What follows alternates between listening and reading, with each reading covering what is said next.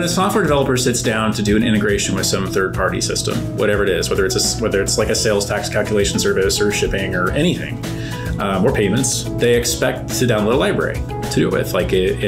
They expect to just drop a little configuration snippet in some kind of config file in their desktop and run a script, and then poof, they have the libraries and they can start going. That's what they expect to have happen.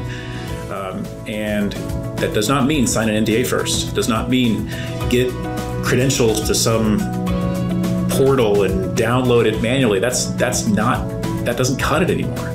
They have to be able to download an SDK, and the SDK has to be in all the usual spots that they would expect it to be. So if they're a .NET developer, that would be a NuGet. If they're an iOS developer, that would be CocoaPods. If it's Java, it would be Maven. If they're JavaScript, it's NPM. And so all of the BlockChyp SDKs work the way a developer who's aware of fairly modern programming techniques would expect them to be, because we don't want to have to be special. Things should just work the way everything else works. And so that's how we designed it.